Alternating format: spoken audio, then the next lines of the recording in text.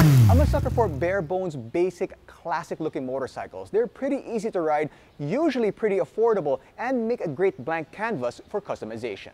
In late 2021, a new player arrived in Philippine shores, wanted to take a bite out of the ever-growing motorcycle community. So let's find out a little bit more about the Mutt Akita 250 in this episode of Beyond the Ride.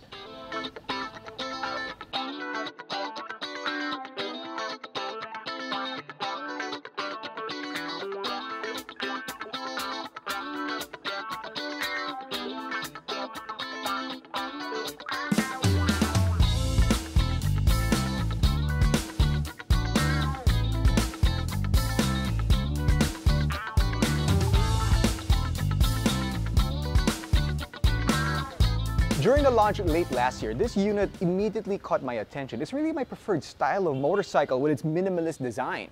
I love the shape of the tank. I think it really does stand out and it goes well heading towards the seat, which also looks really good. You can see the stitching, and you see the logo of Mutt right there, and appreciate the attention to detail. And if you look closely at the brackets of the mud guards, these are actually handmade. When you're closer to the bike, you really appreciate the build quality. I think it is pretty top-notch. It does feel super solid. In fact, I don't think it's that far away from a very popular brand like Royal Enfield.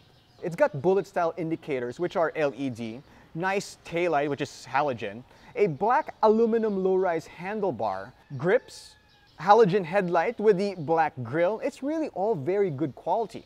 The dash is very basic, just give you all the necessary info you need, which goes really well with the aesthetics of this machine. It really does have that custom appeal. All the stuff that I would have done to a motorcycle like this, they did it already, and they did it better with quality parts. Although, I would have preferred bar end mirrors. You get 18-inch wheels with stainless steel spokes and black aluminum rims with knobby tires, which I think really goes well with the theme of this MC. The bike is powered by a 250cc 4-stroke single-cylinder Suzuki engine that makes 21 horsepower and 18 Nm of torque. Keeping bumps at bay, you get a telescopic fork up front and twin shocks at the rear. It's got a seat height of 780 millimeters. I am 5'6" with a 764 millimeter inseam. And that's the situation. Not bad. The fuel tank capacity is 17 liters, which is pretty impressive. It's actually bigger than two of my big bikes. And the fuel consumption is pretty impressive as well. It's 42 kilometers per liter. Of course, it depends on how you ride. It's got a dry weight of only 140 kilograms, which will also make it pretty easy maneuvering in city traffic. In fact, when the bike was delivered to my place, they didn't need a ramp to get it off the back of the truck. Let's do a quick sound test.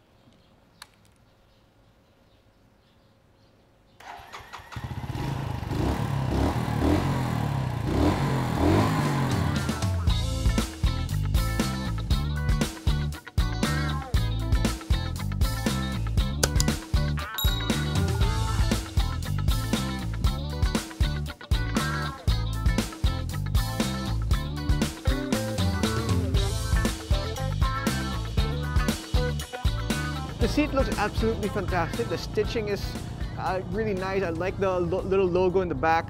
But like most custom bike seats, it's not very comfy.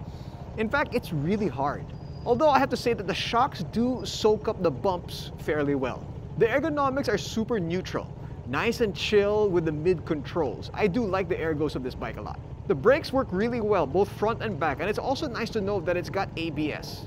There really isn't that much vibration. I mean, there is, but not so bad. A lot better than I thought it would be.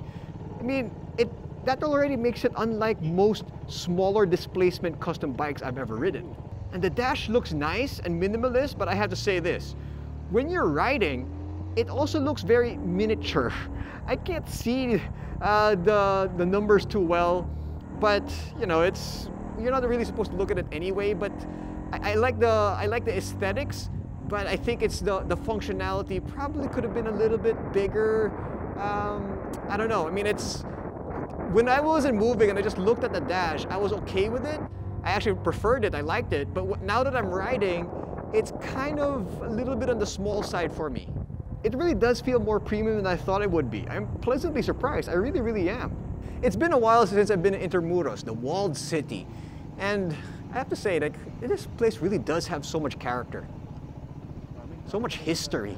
So what type of rider would the Akita attract? Well, yeah, the hipsters. The hipsters would definitely like this bike. I think for beginner riders, it's a nice, stylish bike to learn on. I also think if you just want a bike to ride around the city and not be a scooter or an underbone bike, this is also a very good alternative.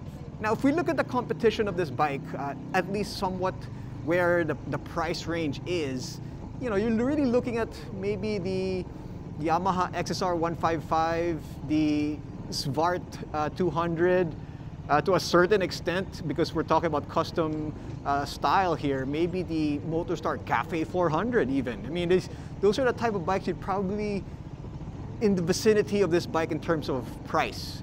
Those bikes are a little bit more affordable, but this is also just feels a little bit more premium than those.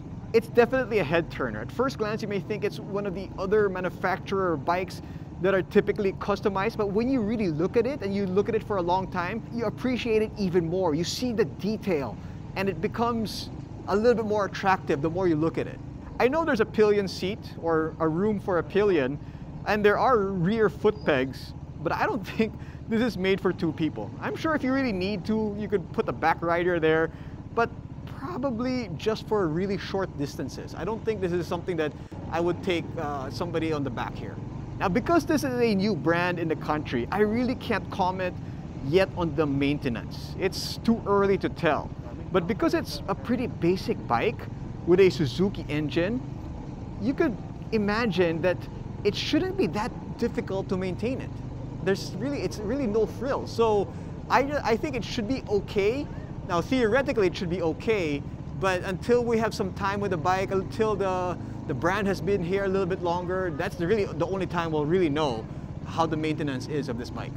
It's a really nice bike to just take around on a Sunday, you know, ride around the city, make your way to Intramuros, and just enjoy the sights. You know, it does have, for a 250cc, it does have decent power. It definitely can get up and go for a bike of its displacement. It's not going to scare the socks off of you, but it's just nice to cruise around the city with this bike.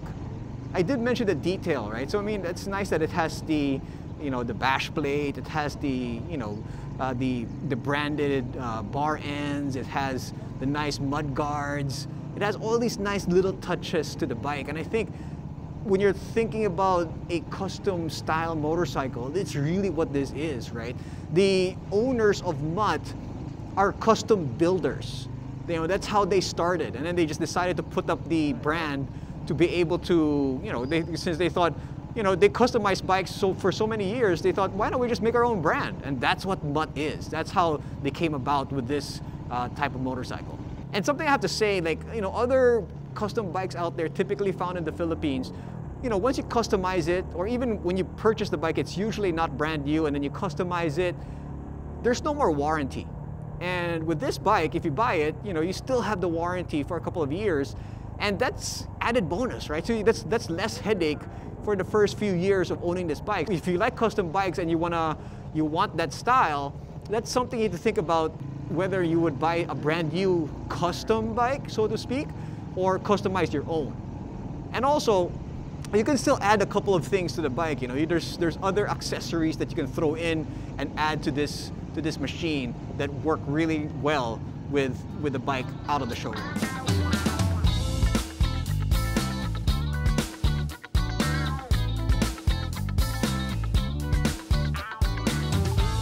So now the verdict. Well, I think Mutt did a stellar job with the Akita 250. I think it's very tastefully done, and I just like the bike. However, I do have some slight reservations with its pricing here in the Philippine market.